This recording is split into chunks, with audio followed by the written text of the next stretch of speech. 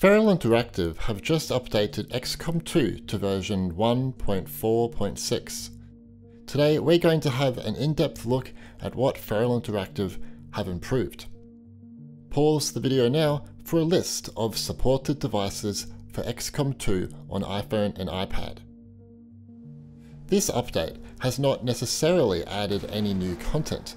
If you were hoping for the multiplayer mode to be here, or maybe controller support, this is not what is on offer. Instead, this is a quality of life update.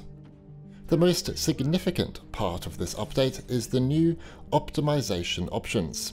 Before version 1.4.6, players would have no options to change any graphics settings in XCOM 2. This was disappointing, as graphically, the game didn't look as visually impressive as the PC or console version. The iOS version presented the lowest resolution textures and model detail, and shadow and lighting and overall contrast was lower in quality on iOS 2. Overall, it just looked a bit washed out. This has now all changed, as Feral have added 3 new optimization options: performance, graphics, and energy saving. Performance mode provides a higher frame rate, but outputs at a slightly lower graphical quality to achieve this performance. The frame rate is going to vary from device to device. Some will get 40 plus FPS, some 30, and so forth. Energy saving mode reduces power consumption and heat output.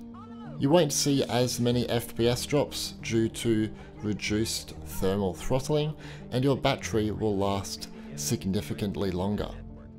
This mode will also lower the frame rate quite considerably to keep the overall performance stable. Please note, this option is not available on iPhone 7 Plus, iPhone 10, or iPad 7th Gen 2019.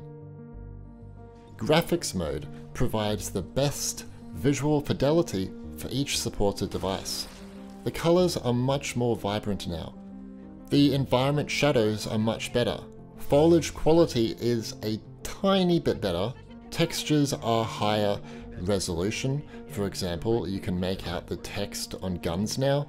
And I believe the game now has depth of field.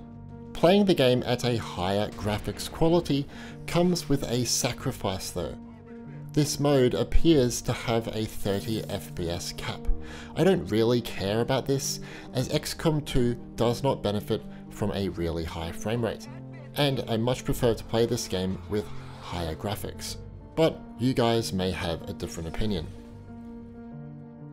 This mode is only available on iPhone XS, XS Max, all iPhones since iPhone 11, iPad Air 2020, and all iPad Pros released since 2018.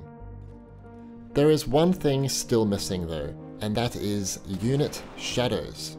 Units without shadows, in my opinion, looks quite jarring when other elements in the scene now have shadows, or better quality shadows. I'd say maybe this mode is pushing the most out of these systems in terms of their gaming potential, but I'm really hoping Feral maybe update the game for the M1 iPad Pro, even if the total size of the game has to expand. Another important new feature is updates to the design of the camera elevation marker.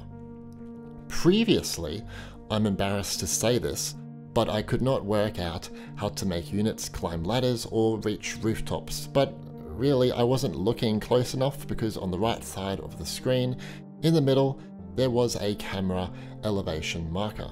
You could use this to go up and down, well, the camera elevation, but it was small and easy to miss, and didn't register to many as a way to actually change the camera elevation.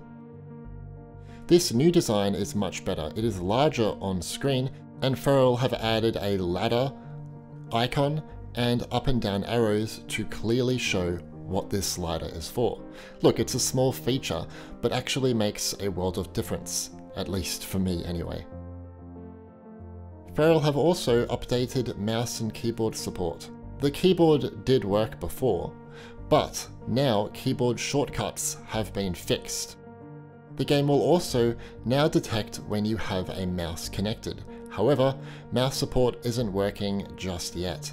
While mouse support is supported in iOS 14, Feral told me XCOM 2 has its own protocols, so this control method is not officially supported.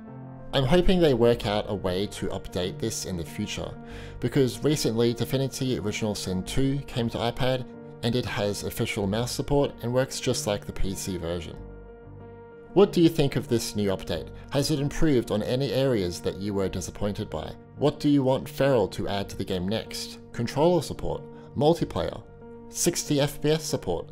Let me know in the comments. Regardless, XCOM 2 on iPhone and iPad is a great accomplishment, and these performance and graphical improvements are worth talking about. Anyway, leave a like if you enjoyed this video, and subscribe and turn on notifications to stay up to date with everything Apple gaming related. My name is Stewie, and thanks for watching.